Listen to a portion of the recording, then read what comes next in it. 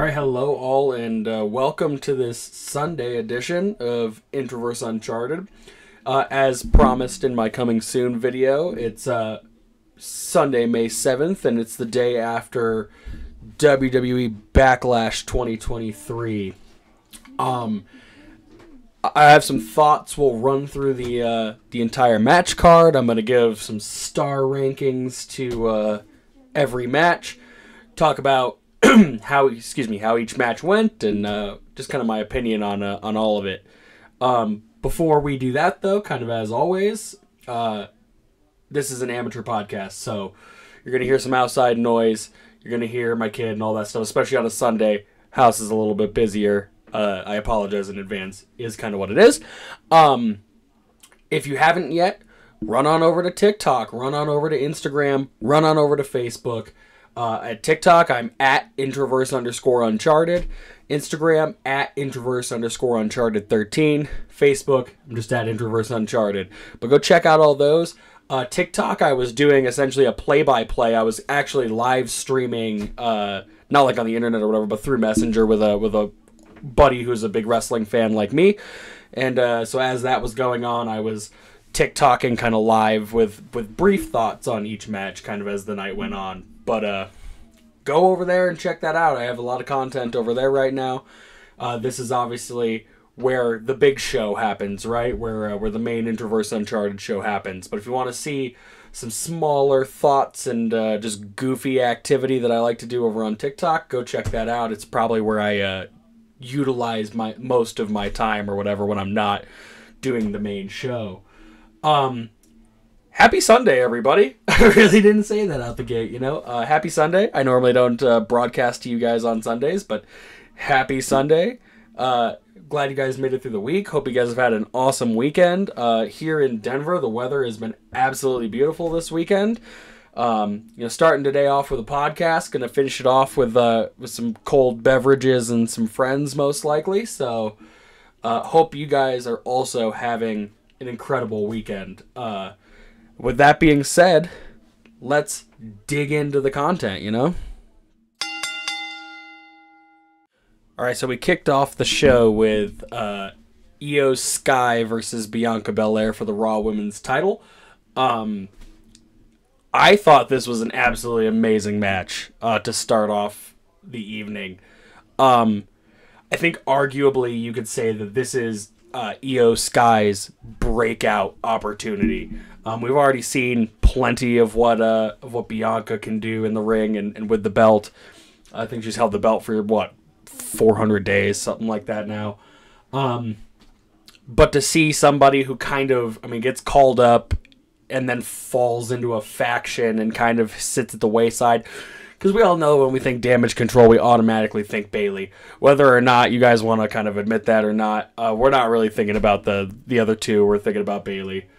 Bayley runs that group, and with all the turmoil, I know when Vince got back in charge, there was plenty of people who thought Bayley was going to be out the door, which that obviously has not happened. But I think this is Io's big moment, and she crushed it. She stepped up to the plate, and she hit it out of the park, and Bianca also did an absolutely amazing job. So I think that this is arguably the launch pad for Io, and I think now we start to, I think it was already kind of in conversation, right? But I think now we start talking, is this the beginning of the end of Damage Control? Obviously, if you watched the match, Bayley plays a very large part in the end of this match, and arguably, another commentator said it too, had Bayley not been there, you could probably argue that Io can pull off this match and win this match. So I think the turmoil just kicks up now, right? I think now you start to look towards what could possibly be the end of Damage Control, which to me is fine. I was never a huge fan of the Damage Control faction. I've never been huge on the Bayley bus, none of that kind of stuff. Ding dong, nobody cares. So yeah, I think this is the start of an avalanche for that, and I look forward to that because now we get to see what Io can do, and I think you could argue that she's a future women's champion, and hopefully the company utilizes this as a solid push. But I'm gonna start. I said in the intro, I'm gonna rank some matches here, give them some star value. So I'm going to go 4 out of 5 stars for this match. I think this match was an excellent way to kick off the event. And I haven't mentioned it yet, but let's just briefly, the crowd, the whole show was absolutely on fire, minus the last segment or two, which I'll talk about as we get to those. But the crowd was absolutely popping. They were loving this match. They were getting into it, getting their count on. It was amazing. So this match was an excellent way to kick off. I was hesitant when I saw that was going to be the kickoff match, but awesome match altogether. I really enjoyed it. I think they lit it up. They started an excellent fire, got that crowd into it, set up for some pretty good matches down the road. And then you get to match number 2. Excuse me, which is Seth freaking Rollins versus Omos. I haven't done one of these before, one of these reviews, and I really haven't talked a ton of wrestling on the show. So let me just take this moment to say that Vince obviously has this thing about 7 feet tall, 400-pound, monstrous men that he thinks are like once-in-a-lifetime specimens. And this goes all the way back. This goes Andre the Giant. It goes the Giant Gonzalez, who was an absolute bust. It goes Big Show. It goes Khali, who arguably was a bust up until he went into like the Punjabi Playboy phase of his career, and the fans started to kind of get it. Big Cass was underutilized, and now obviously as Morrissey has more traction elsewhere, or at least has more of a personality now that he's not, covered by the mic of Enzo Amore. And then Omos. Omos is not a good wrestler. Anybody who thinks he is, you're not paying attention enough. Omos is a giant, lopsided, he just has no timing and no skill. And every match that he's been put in that is a big time match that has some traction to it has been carried by the other person. Brock carried him at Mania, and putting him with Seth, I think, was another shot at them being like, Seth has enough traction to get him through this match and make him look like a star. And if he does that, we can utilize him more and more down the line. The match was fine, and in wrestling terms, I hear this word thrown around a lot, so I'll throw it around right here on the show. It was mid. The match was mid. It was fine. I just don't have any positives, aside from, again, Rollins showing that he can rally and keep the crowd into it, even in a match like that, where he even tweeted a couple weeks ago that he had no idea why this match was happening. So, yeah, no real build-up aside from MVP essentially saying that Rollins' accolades are why the monster Omos has to take him down. Obviously, that didn't happen with the weird had-to-happen curb stomp off the top rope. You always got to find ways of putting the beast down, and Rollins did it. Again, I think the credit should really go to the crowd for being so loud singing Seth Rollins' theme song. The rafters had to be rattling. This match had one of those nifty drone flyovers, looked good. Nobody's career got better for this match, for having had this match. Seth Rollins does not get better because of this match. And Omos, just like I said, once again looks like he cannot carry a full match, or at least a match that is of the caliber that Seth Rollins at least is carrying. So that kind of leads you to the who's going to be the next WWE World Heavyweight Champion conversation, which I'm sure will come up a couple times during this show. Omos is not going to be that. And if he ends up in the tournament and he ends up advancing in the tournament and stuff like that, it is all coming out of Vince's back pocket on this one. Rollins showed that he can carry it. I think I have 3 people who I think should possibly be considered for the new World Heavyweight title, and Seth Rollins is absolutely one of them. The others, I'm sure, will come up as we go through this show. Nobody got better for this match having happened. It was a filler match, in my opinion. It was a transition in between two matches. Mid at best. I'm going to give this match 2 stars. And that's being nice about it, to be honest, guys. Like, I don't want to give it a 1, and the reason I don't want to give it a 1 is because Seth carried the match. Seth did a lot of good work, as he always does. 1 would be an injustice to the accolade and the prowess of Seth Rollins. This match gets 2 stars from me this pay-per-view, strictly just for Seth Rollins' ability to carry a match, especially on a premium live event. And then we get into match number 3, which is for the United States title. It's Austin Theory versus Bobby Lashley versus Bronson Reed. I expected more. All 3 of the matches that I've listed out, like we had a barn burner for the opener, a mid-second match. This match was decent. It was a fine match. They all just happened so fast. The pay-per-view started at 6, and by 7 o'clock, all 3 of these matches that I'm in the wheelhouse of right now have ended, or have at least been going. It was a very fast first 3 matches, and I thought that this match probably needed a little more time. But it was solid. There was definitely a spot where Bronson comes off the top rope and lands on Lashley, and it looked like he pancaked his head. Hopefully Bobby's okay. I really didn't hear anything after the event to make anybody think differently, but to me it looked like a tight spot. I'm sure that there's risk, obviously, in that move, but hopefully everybody's okay coming out of that.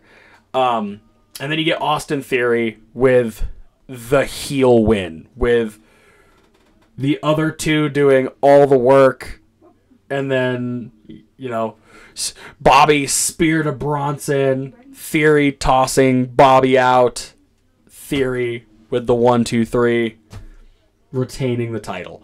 If anybody thought something different would happen, again, it's you gotta watch the product and you gotta see what they're doing with Theory. I am not. You can go check TikTok. This will verify this. I'm not an Austin Theory fan. I don't like Austin Theory. I think that he falls into the wicked chosen one curse. Everything that happened with him was so similar to what happened with Drew McIntyre for the chosen one promo and all that. I'm not a big fan of that process, and both people failed out the gate for those chosen one promos. It took Theory a long time to kind of get back to this. Before, I just didn't like Theory because I didn't like Theory because I thought it was too much too soon. Now I don't like Theory because he's a good heel and he's doing exactly what his job is. I hate him because I'm supposed to hate him, and that's what being a heel is all about. So Theory has finally, I think, hit the great heel phase. He's getting the cheap wins. He's retaining the belt. He's moving on and on and on and on. And I think what should happen, now that the brand split is official, now that the new rosters kick in tomorrow on Raw, I think we should get LA Knight versus Austin Theory for the United States title. Get some babyface back into LA Knight. Keep that heel momentum of Austin Theory going. And I think LA Knight should be your new United States champion by the end of the month. Hopefully Night of Champions. If not, maybe later into the year. SummerSlam is a knockin'. Money in the Bank's a knockin'. Hopefully we get a shot at LA being your United States champion. Yeah. All right. That match, though, I'm going to give it 3 stars. Okay. It wasn't awful. It wasn't great. It was a decent filler match. I think I would have booked it with Bronson going over. Again, I think Theory has the heel momentum, which is fine, and Bronson with the call-up. Again, he's a bigger guy. So the company's just always like, look at this guy. He's a huge guy. He's just a monstrous man. Nobody can beat him. Nobody can pick him up. You saw Theory try to hit him with an A-Town down. Yeah, it's not really a thing for him. I think Bronson could have benefited, or at least had some momentum onto the main roster, get some validity. But at the end of the day, Theory winning is probably the right call. It keeps that heel momentum going forward. And like I said, hopefully sets up for some pretty cool matches down the pipe for Theory and for that United States title. Bring a little bit of validity back to the United States title. He's carrying it fine. I don't mind what he's doing. The Cena win really didn't... I think John Cena said it best. It didn't do anything. It didn't make him better. It didn't make him worse. It was the passing of the torch, as Cena is now very obviously less than part-time. So, honestly, like I said, 3 stars. Match was fine. No complaints, really. Could have been much worse. Could have been Rollins Omos, but it was not. Next match on the card. Rhea Ripley versus Zelina Vega for the SmackDown Women's title. Now, going into this match, I thought, this seems ridiculous, because Zelina has had no real legitimate push in her entire career and does not measure up to the current momentum of Rhea Ripley. Rhea is killing it professionally. She's rocking the SmackDown Women's title finally. She's essentially, like, you can still say that Finn is the leader of the Judgment Day, but he's not packing any gold. So I think Rhea has stepped up as the main stake of the Judgment Day at this point. And outside of wrestling, she is a social media hype master with all of the fanboying, drooling men and women just wanting a piece of Rhea Ripley. She's amazing. In and out of the ring, she's killing it. So I thought this match had a traction issue. Had the process of thinking that Zelina could go over was just troubling to me. I didn't think it would happen. I hoped that it would happen. Again, just the betterment of somebody. Rhea is already at that superstar. The belt, you can argue, doesn't actually help make her, because she was already getting the killer pops. The crowd was already into her. Social media was already into her before the women's title actually got there. The whole mommy thing will carry for a very long time. Very similarly, I mean, Liv Morgan, when she came back a couple years ago, had the weird mommy thing happening with all the leather and all that. The crowd knows what they want, and Rhea is what they want. So the title doesn't make her, in my opinion. I think that her carrying the title might actually bring validity to the title a little more than it does. Because a lot of odd part-timers and stuff like that. Charlotte's held that belt so many times. And Charlotte in the last 2 years has been part-time at best for being gone, for getting married and having so many injuries, stuff like that. She's not around as much as she should be. She got drafted. I don't know why. Don't really see her around very often. But like I said, I think Rhea makes the belt more than the belt makes Rhea. But with that said, this match was again, it was fine. It was not the best match on the card. It wasn't the worst match on the card either. And I think that Zelina having home field advantage, she was crying before the bell even rang. The crowd was super pumped to see her. I would argue that you give Zelina her moment, you let her win the belt at home, and then you take it back from her on Raw or SmackDown. I think she's on SmackDown now with the draft with the LWO. But you just take it again. You just take the belt.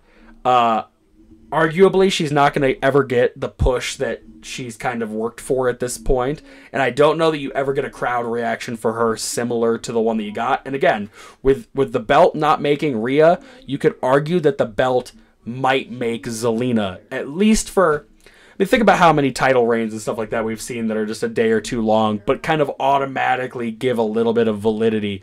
Finn Balor still gets introduced as the inaugural Universal Champion, and he held the belt for 24 hours because he got injured. He didn't carry the belt. He never defended the title, and he never got it back. He only had one shot at it. So the belt, the belt made Finn look world champion caliber exceedingly briefly. You could argue that a week-long run with the women's title for Zelina would at least put her into the echelon of, now you have another women's talent who is better for having had this belt and who you could consider for down the road opportunities at the belt, just because she's been there, she's had it. Liv Morgan kind of the same way. The crowd was so ready. now she could have more title shots down the road because she's had the belt. She's proved that she can get to the top of that mountain. So I think Zelina wasn't a squash. She had a really good match. I think that hopefully she gets another shot down the road because she had a lot of traction. Like I said, the crowd was super into it. I'm still going to give this match like a 2.5 stars, okay? Again, not the best match on the card. I don't think that it was better than the United States title match, but I don't think it was worse than Omos and Rollins.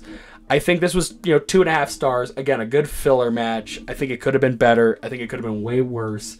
I think what will make people think that I'm giving it too low of a rating is how hot the crowd was. And the crowd was going to be hot for that match, whether it was trash or whether it was a 5-star match, because Zelina was home, and that's all that mattered. She threw a flip-flop at Rhea Ripley. She was in her house. So, yeah, whether you think it was a 5-star match or not, I think the crowd is what will make people think that that match was incredible. It was fine. It was a good filler match and an epic segue to match number 5 on the night, which was Bad Bunny versus Damian Priest in a street fight. I TikToked about this match the second that the match ended. This match was match of the year material. Bad Bunny is not a professional wrestler, but he goes out there and he takes the risks and he gives it 110% because he has so much respect for the business and for what they do, and he loves the product. And Damian Priest and him are from the same town, so they grew up in the same area. They have a very big mutual respect for each other outside of the kayfabe wrestling world. This match had Match of the Year candidate written all over it. The crowd was hot from start to finish, with Bad Bunny being... both of them were hometown boys, but they were pumped for Bad Bunny to be there. This match, to me, also showed that you cannot count out Damian Priest. Damian Priest was the wrestler that carried this match, very similar to WrestleMania last year when Sami Zayn carried Johnny Knoxville. Johnny Knoxville is not a wrestler. Bad Bunny is not a wrestler. They don't have the timing. They don't have the cadence. They don't have all of these wrestling words. They don't do it full time, and they don't understand the full grasp of the product. With that said, Sammy called the match against Knoxville. Priest obviously was calling this match and keeping the tempo and keeping the pace. Do not count out Damian Priest. He's up there in age when it comes to a lot of the main roster guys, but I think a shot at a world title should happen in his future. Whether or not he's in the Judgment Day at the time or not, I think he could have that belt briefly, if not for a very long period of time, at least to kind of end out his run. Because again, he's not the youngest guy on the roster by any means, but I think he can throw down, and this match proves he can throw down. He made Bad Bunny look like $1 million, and Bad Bunny doesn't need that much help to look like $1 million. We saw some Savio Vega. Savio Vega, one of the original members of the Nation of Domination and a Puerto Rican superstar. The crowd went crazy for Savio, and the return of Carlito, which even me and my homie who was watching this show, we popped for Carlito. Carlito was a big part of that Ruthless Aggression era. He spits in the face of people who don't want to be cool. And he spit in the face of Dominic tonight, or during that show. So, love it. Absolutely love it. I hope that they get Carlito back briefly. I know he's done a Rumble appearance before and stuff like that. It never turns out to be even a part-time run. He normally just does a match or two and then kind of goes away. But the crowd reaction shows that, and the social media reaction, if you guys have checked out social media today, the fan base, the WWE Universe is pumped for Carlito, and hopefully we get some more Carlito down the road. This match should have gone on last. Sink that in. The crowd absolutely on fire. The return of Carlito, keeping that crowd boosted, him side by side with Rey Mysterio. Savio Vega preventing the Judgment Day from escaping up the ramp, hitting some of his signature moves. The crowd alone is the reason that this match should have gone on last, because they drained so much energy just being into this match that the next two matches on the card, the crowd was there, but not what they were, because they drained all of their energy into Bad Bunny versus Priest, with the Judgment Day, with the LWO, with Carlito, with Savio Vega, and just with Priest versus Bunny being an overall fine match. Like, it was awesome. It was a great match. With or without all the outside interference, it would have been match of the night, bar none. All of the outside stuff, the bringing back Carlito, the LWO, the Judgment Day, those, every element together makes this a match of the year candidate. And if it's not on the list at the end of the year, then Dave Meltzer has no idea about wrestling, which I think a lot of fans have started to settle in on by his power rankings. This is a match of the year candidate. If we're giving out Slammies, it gets the Slammy. This is a match of the year candidate. This match will be the match that I am going to give 5 stars in this show. I was absolutely hyped from start to finish. The crowd was hyped from start to finish, and the match was incredible. Hats off to Bad Bunny for going through the table, for taking the bumps that most people work years to kind of build their body up to. He did it. He's fearless, and he fits into the brand. And while I know that he will never be a full-time guy because he is a megastar in his own right, he's amazing, and Damian Priest should not be written out. He could be a future world champion. Period. And that's the bottom line. I'm not going to do the whole thing. I'm not Stone Cold. We transition from that barn burner to what you know, I think fans are still deep in it, but the Bloodline comes out next to go against Sammy, Kevin Owens, and Riddle. And it's fine, right? Like, it wasn't a bad match by any stretch. I feel like I was just so drained, and the crowd was so drained from the awesomeness of the match prior, that I think you could argue that the momentum of this Bloodline storyline is starting to fade, which is kind of why you're seeing the build for them to break the Bloodline. It's coming. It's going to happen. I thought it was going to happen last night. If it didn't happen last night, I think you see it at Night of Champions. It'll be at another big event. But, has the momentum died for the Bloodline? I think you could argue yes. I think the crowd knows at this point what's coming. I felt that they broke Sammy out of the Bloodline too fast, right? He worked a long time to convince Roman that he was Bloodline material. They put him through the trials and the tribulations, and they give him the honorary Oos shirt, and he's a part of the group, and very quickly they kick him out because he's the outsider. He's not actually blood, and he proves it by not attacking Kevin Owens at the Royal Rumble. I thought they should have drawn it out a little bit longer, just a little bit. Whereas now they want to draw out how long it's going to take for Solo to give the Samoan spike to Jey Uso. Borderline should have impulse got him last night and at least built that promo as this is going to be a thing. This is going to be a thing for this program. It's going to happen eventually where he means it. It's not an accident. But it's coming. The clock is ticking on the Bloodline. I can't wait to see Roman on Friday talk about what the hell any of that was. But the match was fine. I was surprised that the Bloodline won. Not necessarily surprised at how they won, with Solo constantly tagging himself in and constantly having to be the enforcer, the guy who's going to get it done right. Because Jimmy and Jay were pandering to the crowd the entire match. And it looked to me like Sammy was gonna pull it off with a bunch of haluva kicks. It obviously did not go that way. Like I said, I think obviously this is probably the last time, right? Because Sammy and Kevin and Riddle are on Raw, and the Bloodline went to SmackDown. So I think we could finally say that the Bloodline and Sami Zayn thing is behind us. or at least I hope. Because, again, this is what they do with the Bloodline. This is why people get so tired of the Bloodline, is they get into these programs for such long periods of time. And that's not counting the fact that Roman is borderline 1,000 days as world champion. Grasp it. He's going to make it to 1,000 days. That is what they're trying to do. He's going to make it to 1,000 days. It's going to happen. WrestleMania proved it. If Cody couldn't finish the story, which everybody wanted, Roman is going to make 1,000 days as champion.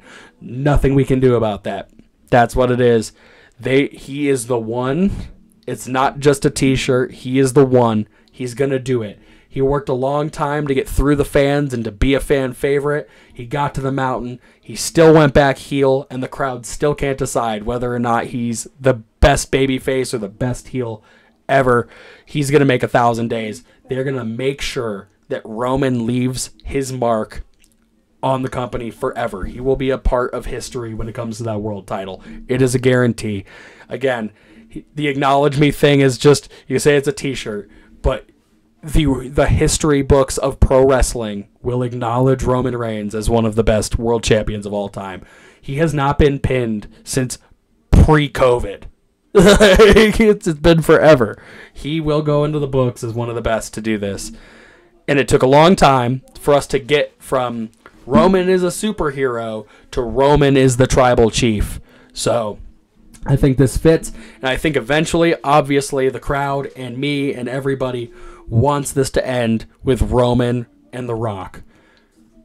I don't think Roman can hold the titles for that match because Rock can't beat him for the titles because Rock is only going to be there for a month to build the program, to sell the t-shirts, and get the millions and millions to tune in and buy merch and hopefully sell tickets to the pay-per-view that he's going to be on, which I think will be next year at WrestleMania, which almost means Roman will hold the belt until a minimum of the Royal Rumble, which I think is real life. I think that's absolutely what's going to happen.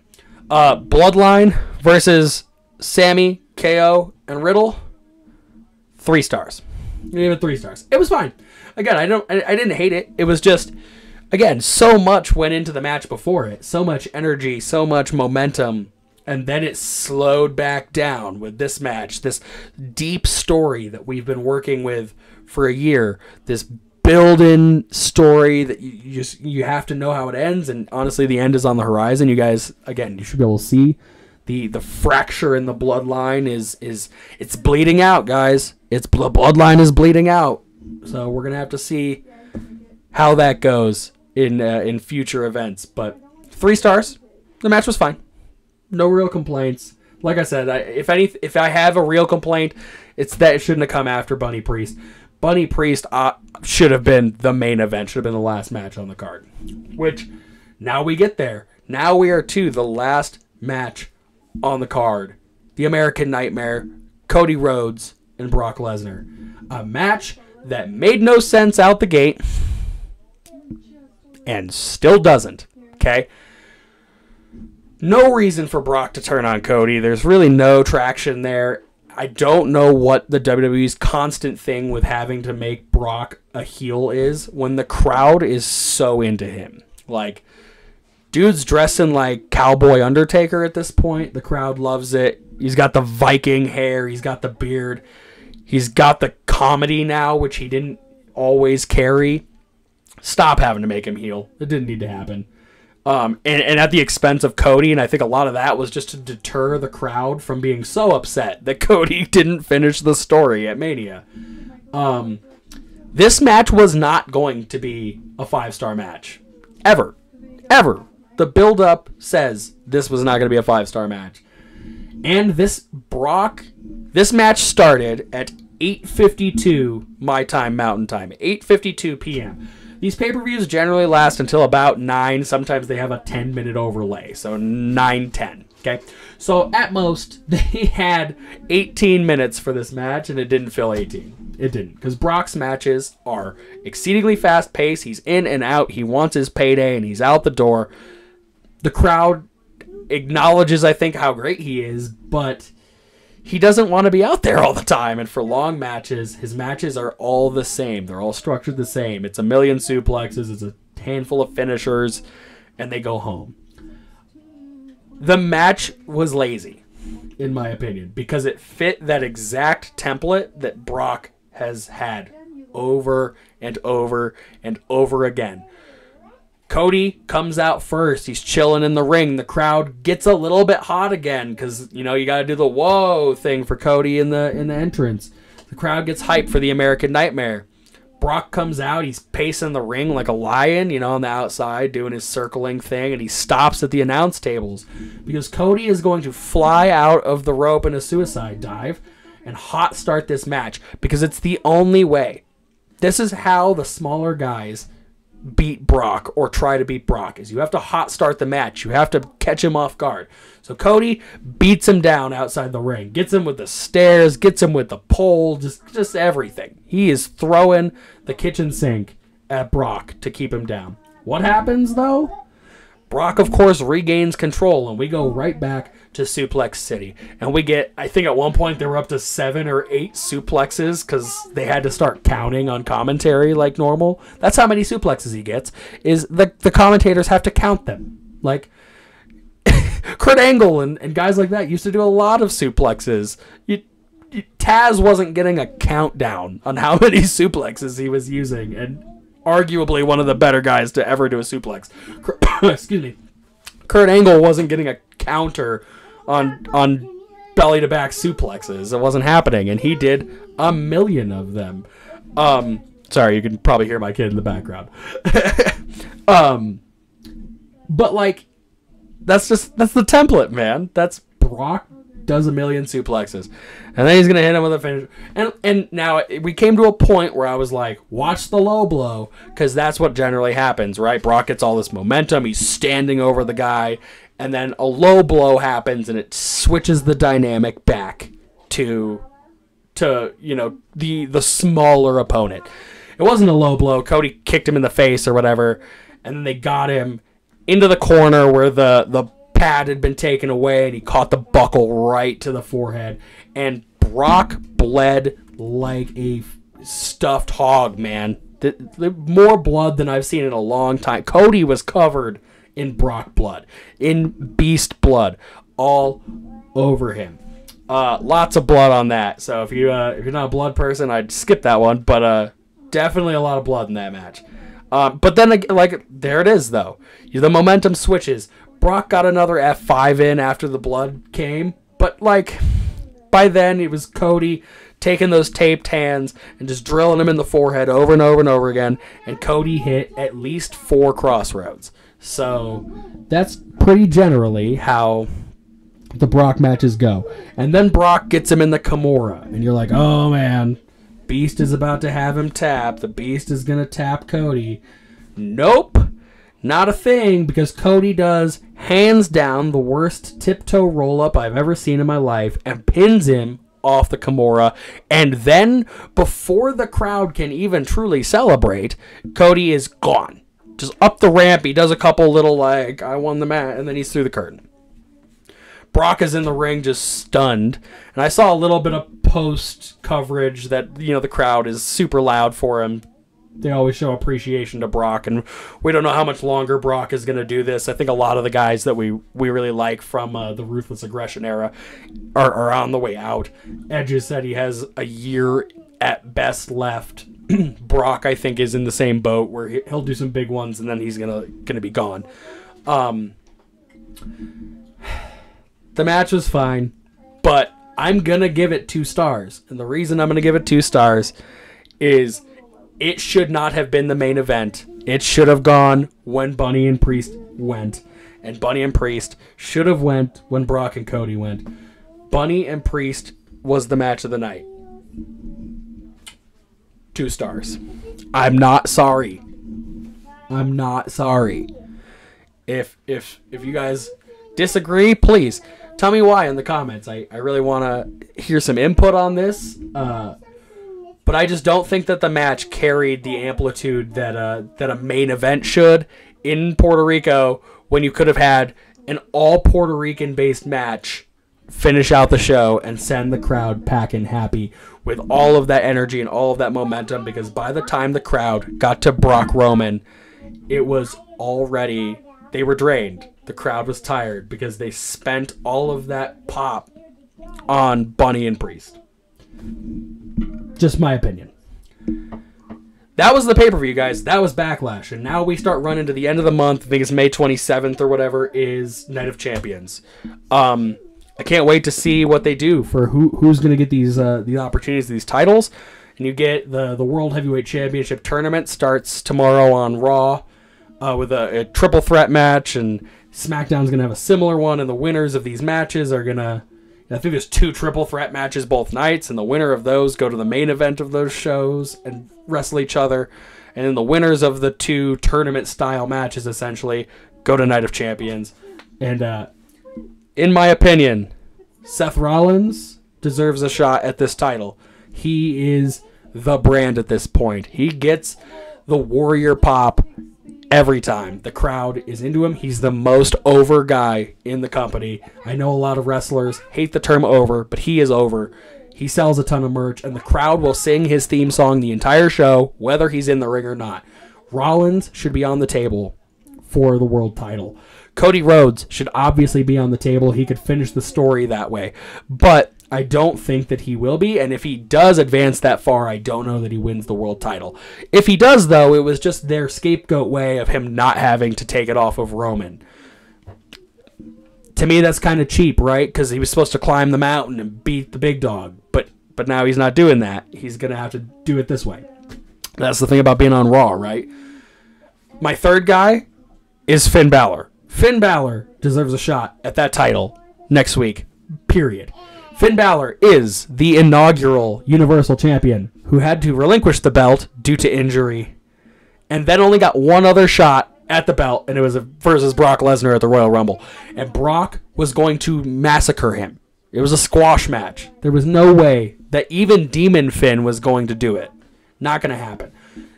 Finn deserves another shot at this. It would bring back some validity that he's World Championship caliber. It would bring validity to the Judgment Day being led by a world champion. If he sticks it out with them at that point and doesn't just go back to being the prince or whatever he wants to do next, I think you could get away with, in theory, doing Seth Rollins versus Finn Balor for the World Heavyweight title at Night of Champions and doing the match again like they did at SummerSlam a handful of years ago when Finn beat Seth Rollins to be the Universal Champion. And I would be fine with either of those guys winning that belt. That match would be a barn burner. I would be completely fine with either of those guys winning the belt. I think they would both bring some validity to that title. I'm sure there are plenty of other people who could win that belt or who deserve to win that belt. If you guys can think of people who you think should win that belt, drop it in the comments. I want to see who you guys think should win that belt. I'm interested. Like I said, this is all just based on my opinion. If you guys have an opinion, I'd love to hear it. I'd love to talk about it. And maybe down the road we can do some lives and we can talk about it together. I am working currently on finding a platform. I know YouTube does lives, but I want to see if I can find ways to patch other people into these lives. So chances are I'm going to try to do a live event for Night of Champions, or I'm working on it. I'm not going to sign any checks on it, but I'm working on finding a platform, Twitch, YouTube. I don't have enough subscribers on TikTok yet for a live, but I'll find a platform. I will update you guys kind of as we get closer on what the Night of Champions event for Introverse Uncharted will look like, whether it's a live event or just another one of these nifty little recap videos. Until then, I hope you guys enjoyed the pay-per-view. It was pretty good. I think it could have been way worse. I think it was an odd builder, but Night of Champions I think is going to be where the cash, or the checks are cashed at the end of the month. So again, hope you guys enjoyed. Thank you guys for taking time out of your Sunday, out of your weekend to tune in to this recap event for WWE Backlash 2023.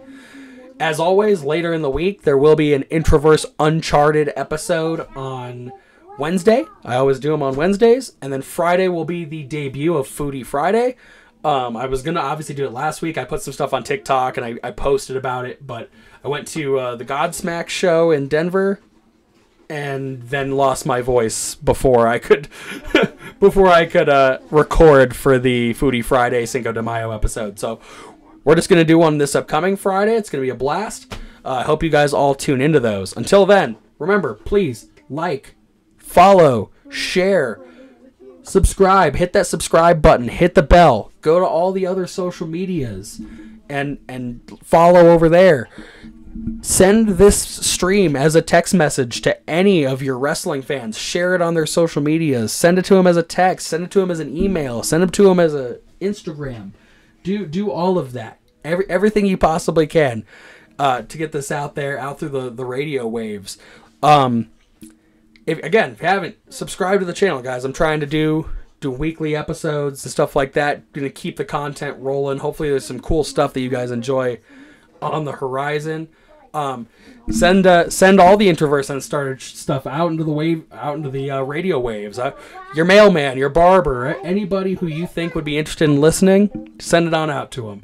Thank you guys, as always, for your continued viewership and your continued support. You guys make it possible for me to take this gamble in my life and start trying to make this brand and make this happen. So I truly and deeply appreciate it. And until next time, guys, as always, I bid you to do more than just exist and come with me into the uncharted. Thanks, guys.